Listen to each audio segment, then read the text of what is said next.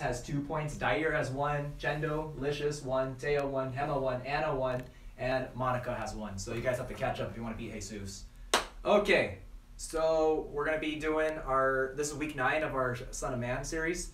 Today's title, in Babylon. We're going to be spending the next few weeks, I'm thinking about maybe 4 or 5 more weeks, reading through the first 7 chapters of the book of Daniel. So if you haven't already, and if you're at home, turn your Bible to the book of Daniel. We'll be reading from chapter 1 tonight. All right, let's get started. Okay, so before we start reading, let's just get some stuff out of the way about Daniel, and also why we're doing this. So I'll just read what I wrote. It says, we started off this class with the question as to why did Jesus regularly refer to himself as the Son of Man? If you remember, that was the starting thing. Jesus, people, including us today, we'll call him Messiah or Christ, which Christ just means Messiah. But Jesus didn't refer to himself as Christ or Messiah. He always referred to himself as Son of Man. So we ask, why did he call himself Son of Man, and where did he get that from? So to understand why he's calling himself the Son of Man, we need to read Daniel chapter 7, which we did. But to understand that chapter fully, we need to read the 6 preceding chapters before that. And of course, before reading those chapters, we had to, and we did, read select stories from the Hebrew Bible that help build up images and vocabulary that will be used throughout the book of Daniel. So hope that makes sense. I have a little chart. So here we go. We started in the Hebrew Bible, and now we're in Daniel chapters 1 through 6. We'll do that, and then get to Daniel chapter 7, which will lead us to Jesus, the gospel accounts of Jesus. So that's just the timeline that we're looking at. That's like a little roadmap. As we read through Daniel, we'll be paying close attention to the specific imagery used that is purposefully meant to make the reader recall earlier stories from the Hebrew Bible. So as we, and I'll just read this, let us work together as a group to identify these callbacks and the importance and meanings of the words. So as we go through, there's going to be a lot of images, and there's going to be a lot of specific wording that's supposed to make you recall and think about past stories we've already, we spent the past, 8 weeks reading about. So as I read these out loud, as I read the chapter out loud with you guys, make sure you put in the chat, if you recall something, if something, is a callback. All right.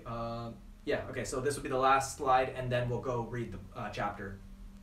I just want to show you the format of this book.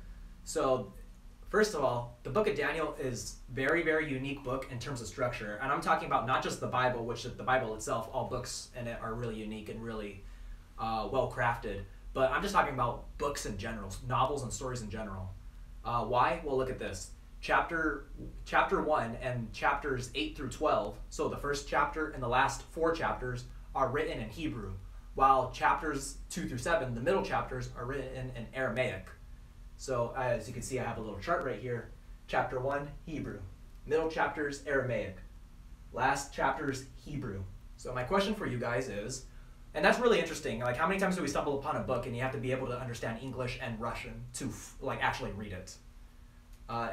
We don't see that. This is a really weird thing that that Daniel did. So my question for you guys is, what might be the importance and the choice of using dual languages and using both Hebrew and Aramaic languages? I'd like to see if anybody could guess that, and we'll speculate and talk about that. Please put your answers down into the comments, and I'll give you a point if it's a reasonable answer. Let me know if anything pops up for it. So what might be the importance in using 2 languages in the same book? Really interesting.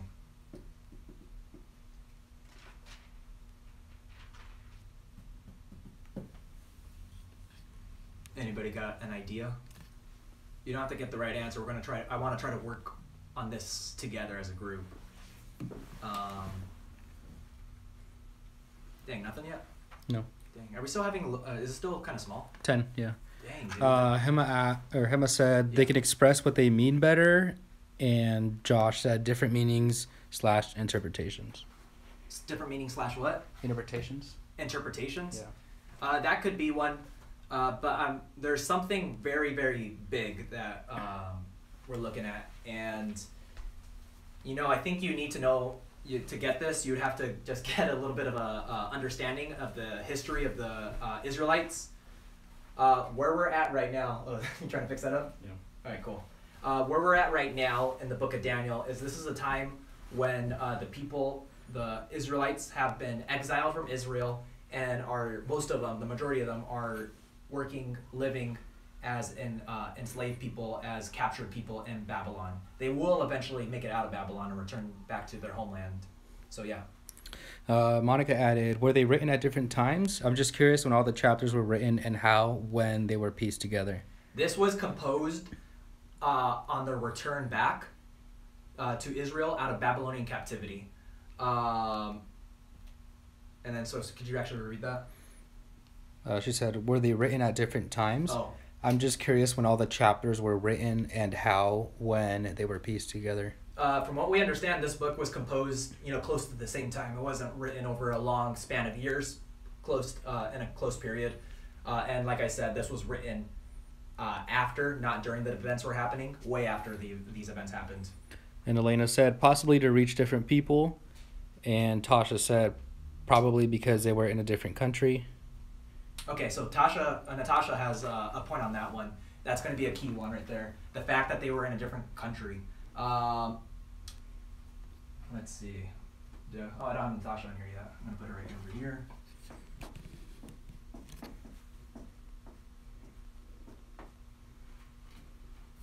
And not necessarily to reach other people in this time of the Israelite timeline, and for most of the Israelite timeline also, they're not really making an effort to give the word of God to other nations. They're, for most of the Old Testament, they keep it to themselves, and this would be the same kind of time. I'm just going to tell you right now. So think of it. So look at Hebrew, which is their native, their home language. That's what they want to speak. Their Aramaic, that's not their language. That's the language of their captors. And Hebrew again at the end. So let's look at it as if the timeline of the Israelite people, it reflects the timeline of the Israelite people. Freedom, enslavement, freedom. It's represented by the languages that are being expressed. At the beginning, they're free, they speak their Hebrew language. They're enslaved, speaking their captor's language. They're free again, speaking again their Hebrew language. I hope that makes sense. Is there other comments that popped up? Okay, cool. All right, so let's continue. So Natasha, I gave you a point because you were right on the money with that. I'm going to keep it right here. So like I said, I hope you have your Bibles open to Daniel chapter 1. We're going to be reading that first chapter, and then I'm going to read it. Yeah, I'll read select pieces. We're going to read them through eventually by the end of the tonight. But let's just start. It says, in the 3rd year of the reign of Jehoiakim, king of Judah, Nebuchadnezzar, king of Babylon, came to Jerusalem and besieged it. That would be right here, this time when they're free, and now they're coming into this timeline.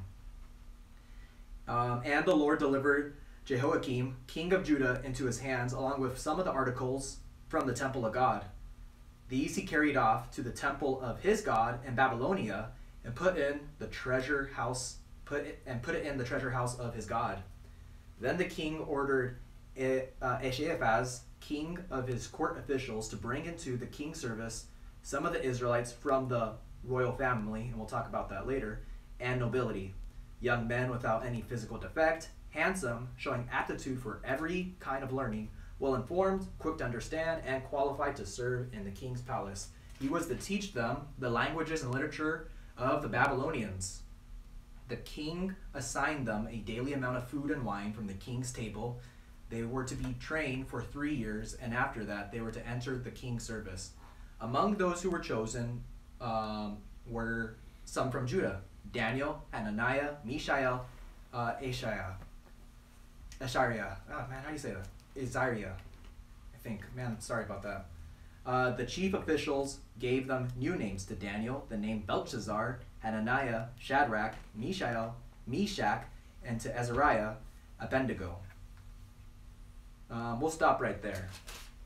Okay, so to people who might just be popping up, I do want to say that as we read through this, if there are things that that are callbacks to the stories we've been reading for the past 8 weeks, please put them up in the comments.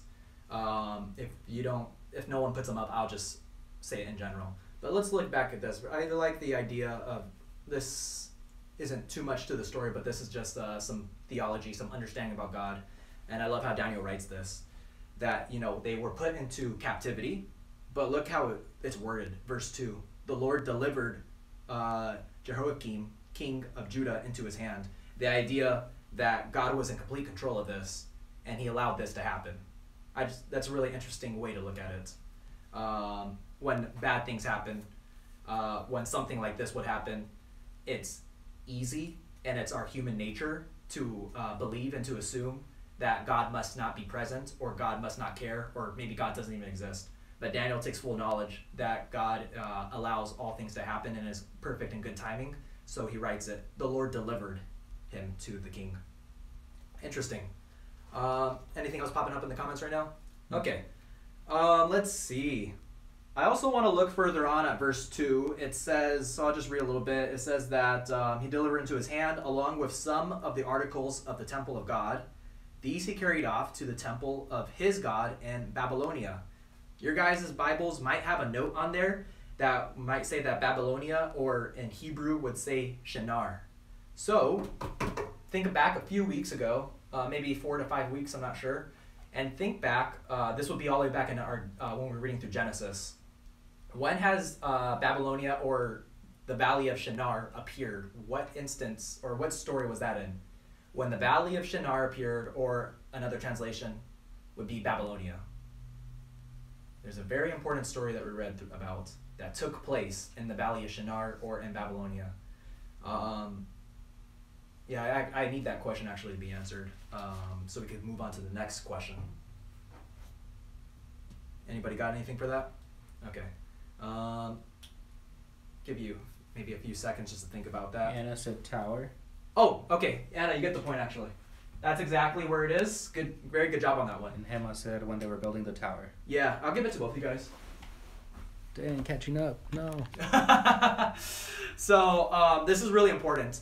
The Daniel, who is the writer of this, wants you to recall, hey, remember the Tower of Babel? This is all taking place once again at the location where the Tower of Babel was built. The Tower of Babel was bad news, and it was so bad that God had to disrupt it and to scatter the people. Well, once again, the people that once resided there have come back together, and they're starting something new. Yeah.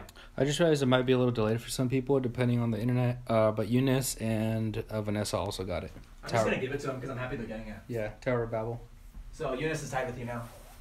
No. And Vanessa? Just kidding. Take it back. Vanessa? Yeah, Vanessa. Is it with one S or two S's? 2. Okay, very good, guys. I'm really glad that you guys caught that. Let's go to the next one. Verse 3, then the king ordered Ephaphaz, who was the chief of his court officials, to bring into the king's service some of the Israelites. And our translations, most of our translations, I'm sure, will read from, where do you take it from? From the royal family and nobility. In Hebrew, the word would be seed. Where has seed been used in the past? It's used a lot throughout the Bible, but let's think about some stories that we have specifically read about in the Hebrew Bible. Think back in Genesis. Think back from our much earlier classes. Where was talk about a seed specific? Anna said garden. Yeah. Good job, Anna. And Anna said seed of man. Yeah. Seed of the woman, actually. Seed of the woman. The seed of the woman is going to come the line that is going to be able to defeat the snake. And so when you read the seed once again, oh yeah. Hema said when we will be eating the seeds. When we'll be eating the seeds? When we will be eating the seeds. I'm not too sure what that one means. Me either. And Monica said Anna must really need that toilet paper. Guillermo got a seed of a woman. Monica said that? Guillermo. Guillermo? Okay. How do you spell Guillermo? GUILLERMO.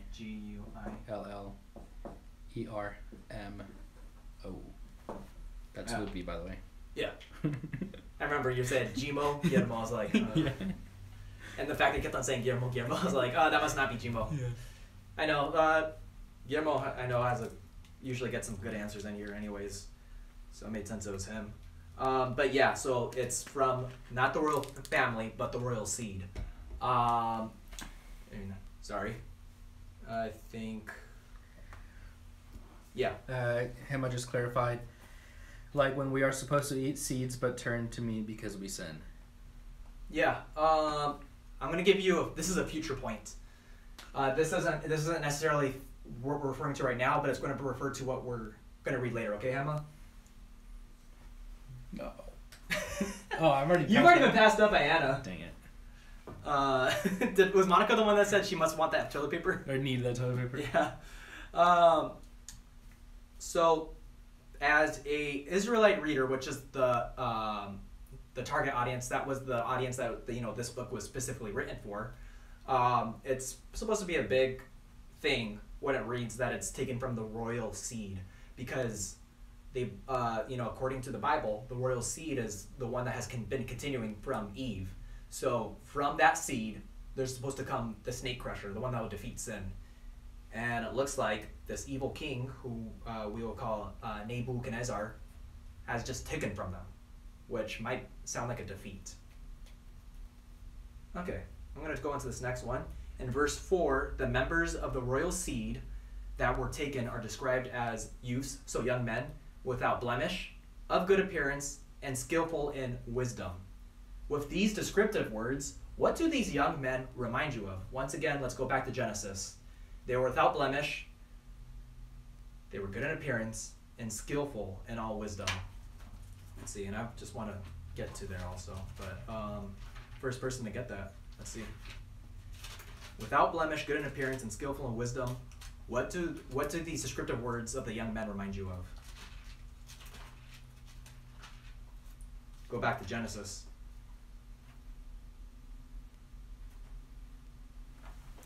Oops.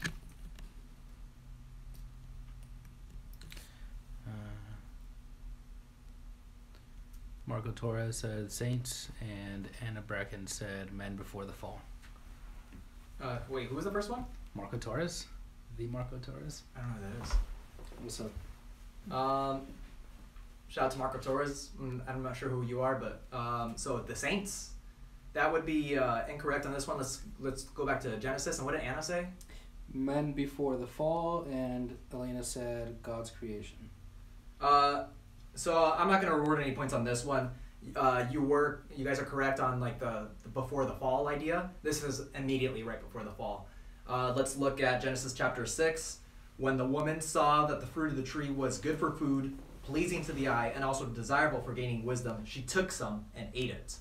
I must have said angels? No, so it's described, it's the fruit. Yeah. It's the forbidden fruit.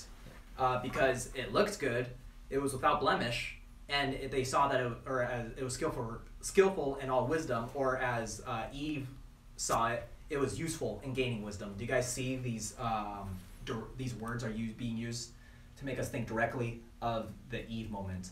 What's happening is that King Nebuchadnezzar is playing a fall moment where he's taking something that doesn't belong to him, just as Eve, she saw and she took. And it just so happens that, it's different. It's not fruit, it's young men. But they're described in the same way. So the author, Daniel, wants us to see that this is a reenactment of what was happening in Genesis chapter 3, right before the fall. Okay, anything else in there?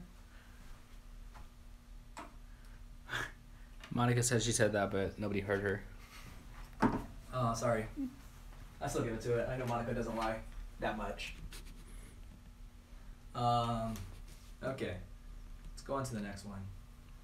Okay. So, King Nebuchadnezzar changes their names.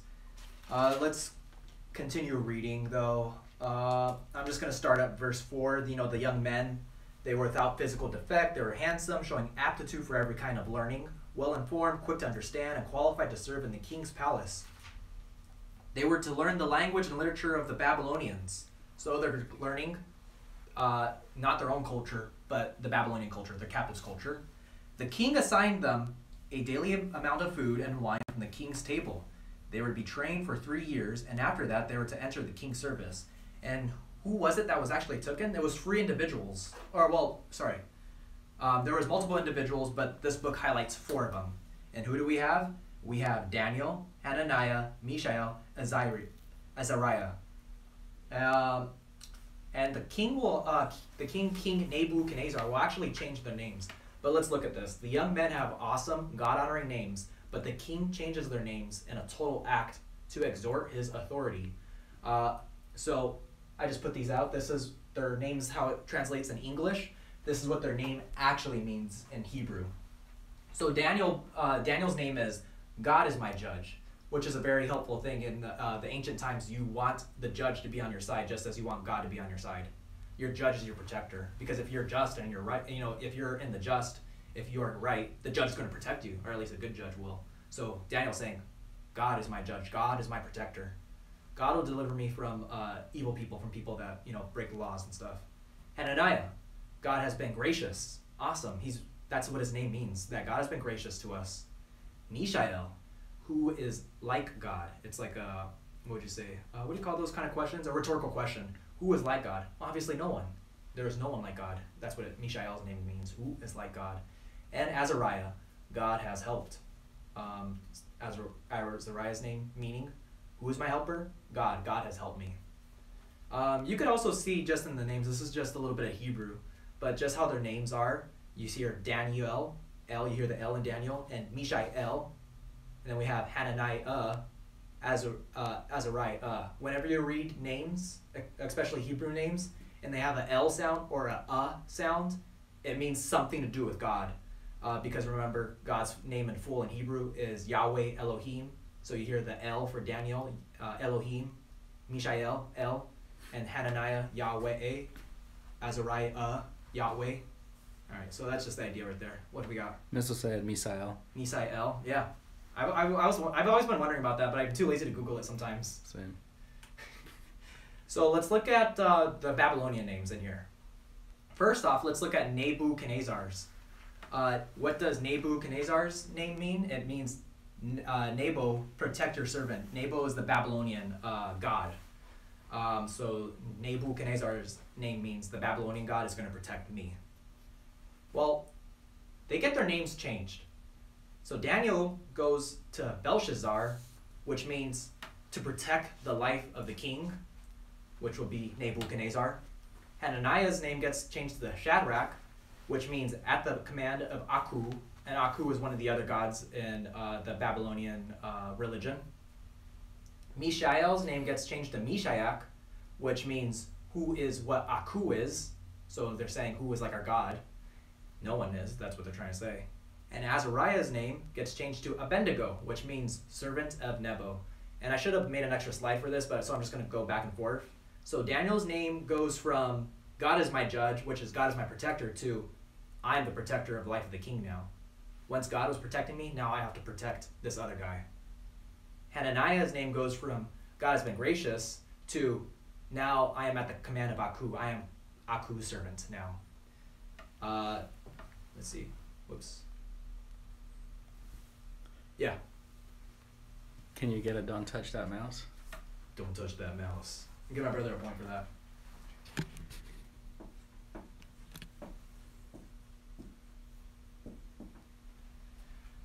All right. Mishael's name, which is who is like God, gets changed to who is what Aku is. The same exact thing, but now just talking about different gods. And last one, Azariah's name gets changed from God has helped to the servant of Nabu. So once again, God has been my helper. Now I am the helper of Nabu. You guys see how this is direct? These names were chosen purposefully. It was to change, what their names meant, and to how God has helped them and how God has protected them and been gracious to them, to now we have to help these Babylonian people and these Babylonian gods and kings. We have to serve them. We have to protect them. All right. Anything else going on? No? All right. The names are super important. And I want, I'm just going to say this. Yeah. Actually, Monica posted the meaning of missiles or missile. The meaning of missile is who is what God is. Oh, okay, so it's just Mishael. Yeah. So Mistel's Mishael. Yeah, I guess it makes sense because in Spanish you'd pronounce it Misael. Yeah, so Missils is the Spanish version of Mishael. That's cool. So, Monica, you're gonna get another point for that, for doing your research. And how do you spell Missil's name? I always spell it wrong. It's Mishael without an H. No, Missils. Misael. Yeah. That's it. And I'm gonna give him a point for being alive. Being alive with that name. It's the same but without the H. Oh, without, that's what you're trying to say? Yeah. Okay. Okay, so naming conventions. Naming is super important in ancient worlds, and we talked, the ancient world. And we talked about this in our two series ago when we were in Genesis once again. And we talked a little about it in this one also, that Adam was, God commanded Adam to give all the animals names. It's an exercise of what? Someone put that in there. It's an exercise of what? In the ancient world, when you name someone something else, it's showing your what? It's an exercise of what? I'd like to see if someone could give us that.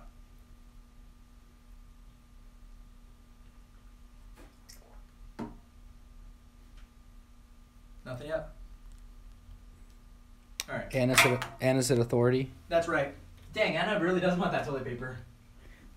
And Victoria said, give a point to Missel's mom. I already gave Missile a point. And Eunice said authority, and Monica said power over them. Yeah, so I'll give it to them. Dang. Monica and Eunice are right behind Anna. Dang it. All right. Yeah, sorry, Jesus, you got trailed in the dust. Long gone. All right. Anyways, yeah, it's a show of authority, and look at the authority that Nebuchadnezzar is exerting over these 4 Israelites. First off, he captured, he put all these people in captivity.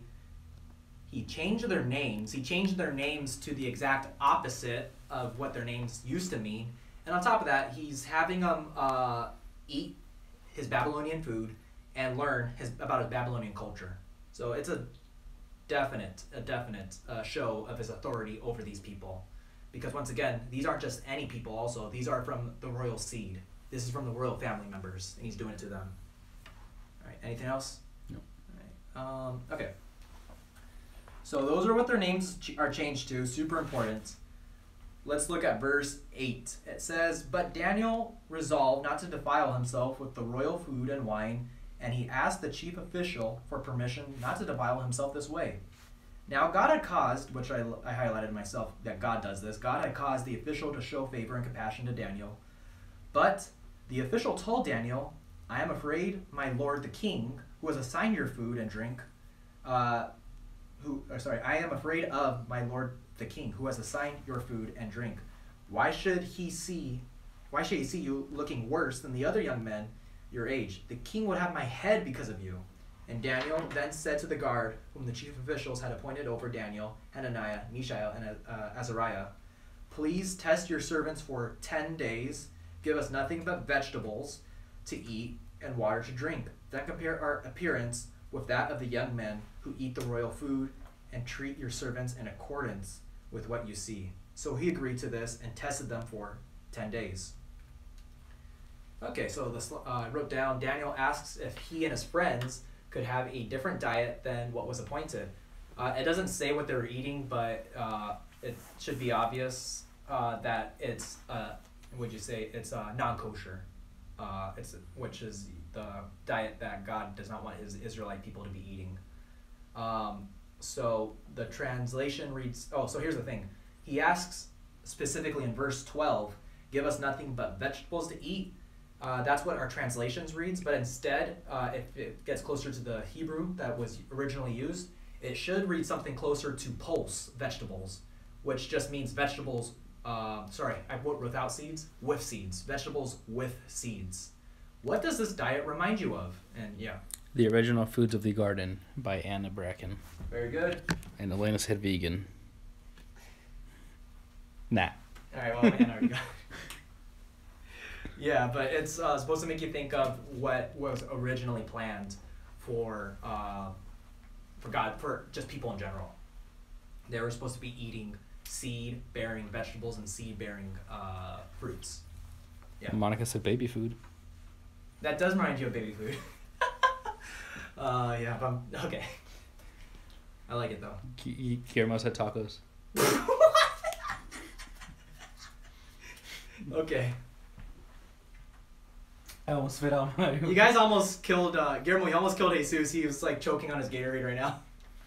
Oh boy. So yeah, that's exactly what it's supposed to be making you think of. We're supposed to be thinking once again, this is the idea that Daniel is being put into a Garden of Eden kind of setting. And what I mean by that, well, first off, remember he and his friends were described as the forbidden fruit, and Nebuchadnezzar failed his test. Nebuchadnezzar's going to have a few tests in here. And Nebuchadnezzar failed his first test, just like how Eve failed her test, where Nebuchadnezzar took something that, you know, looked good and looked like it would give wisdom, but it wasn't his to take. Same thing with Eve.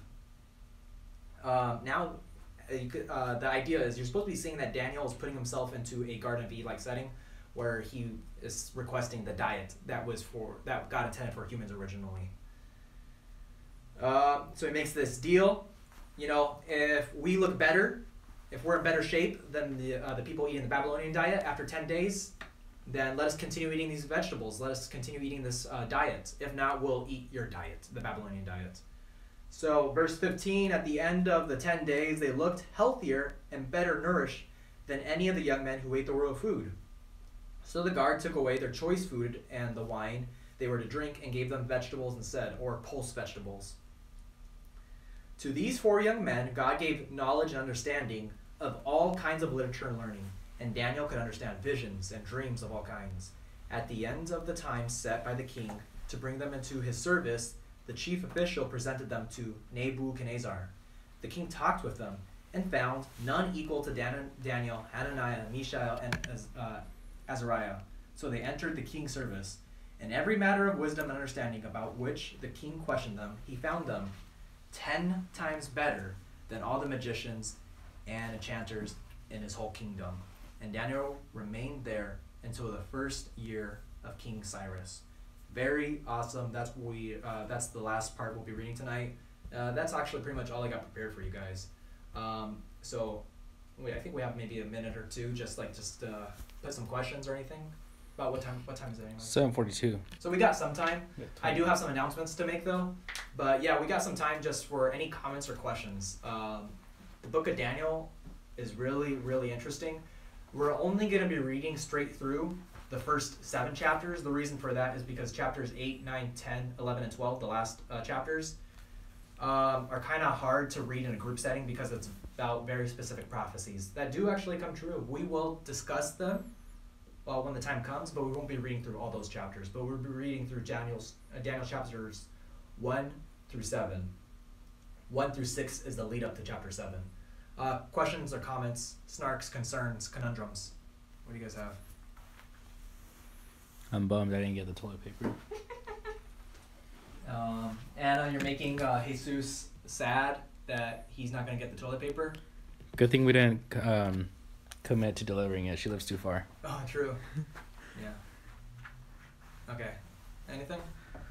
Not yet. All right. Well, let me read to you guys what the points are, though. So we have Missile, Ryan, my brother, Guillermo, Vanessa, Natasha, Taya, Chendo, and Dair.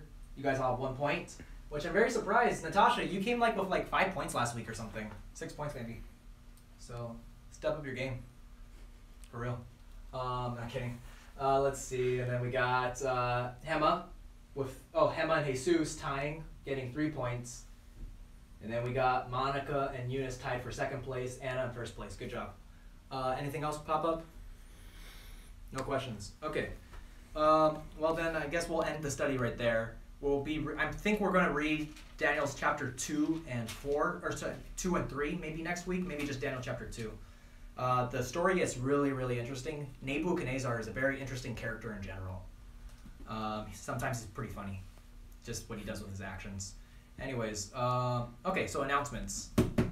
Let's see. The first announcement I got to put is anybody that's listening right now, I suggest you guys get the app House Party. It's a cool app just to stay connected with all of us. I've sent it to some of you guys, and I know a lot of people are using it right now. I use it all the time. It's just a way to face chat with each other, the video face chat with each other. The other announcement, though, was Monica asked me to if you haven't already, make sure you download the North County Church of Christ app. Yeah, just make sure you get that one.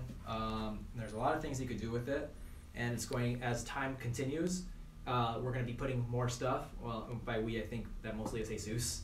We'll be putting more stuff on the website, and there's even a tab for our specific ministry, the Young Adults Ministry. And I think through there we'll have our resources, the videos I've been making, the videos that Jesus and I've been making, and I think maybe these ones, maybe some of them might be up there. So, you know, it's going to grow as time progresses. Do you think there's any other announcements I need to make, Jesus? Or could you think of anything else? No? Okay. Oh, food bank. Okay, talk about, I don't know this, so. Lee is putting together a food bank that we've been doing. You guys have helped out this past weekend. So just be on the lookout for that. I know we'll be sending out texts, I'm sure. And if you guys can help out and pass out or like go deliver food to people's houses, that'd be great. Just look out for that text for this weekend. Do you know, I'm kind of curious about this. Oh, someone got a question? Or okay, I got a question about this, and maybe you can answer it. Do you know if when we give for our offering, if we donate to the general fund, does some of that go to the food bank, or how does that work out? Last time I checked, the food bank was on donation. It was like donation basis, so like people would donate food. But I think it was kind of slow last week, so that might change. I don't know. We'd have to confirm. Okay, so we're not too sure on that. But as far as I know, it's donations right now. And Monica said just text her if you want to deliver. Okay. Do we know when the next delivery date will be? I believe Saturday. Okay. And also, do we have a time for that, Monica? And she said no. She'll if you want to deliver, just text her. She'll give you more info. And she said no, the general fund does not go to the food bank. Okay. Well, thanks for clarifying that. I wasn't sure myself. Okay. Maybe I'll call each other, text each other. I don't know.